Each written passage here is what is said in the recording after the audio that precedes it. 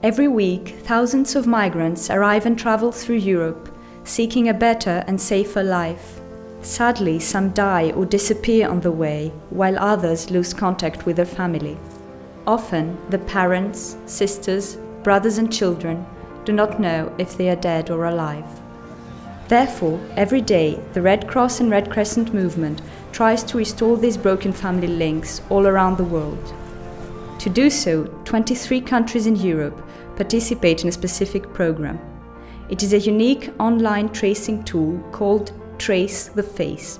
On the website www.tracetheface.org, people who are looking for missing migrants or who lost contact with their loved ones along the migration route can publish a photo of themselves. Today on the website there are more than 300 pictures of people looking for their loved ones. If you are looking for a family member in Europe and you want to use this tracing tool, please contact your nearest Red Cross or Red Crescent office. Your own photo will then be uploaded on the Trace the Face website, available all around the world. But moreover, it will be on posters hung in Red Cross offices and in places where migrants gather all around Europe. By using Trace the Face, you increase your chance to find your family, who may also be looking for you.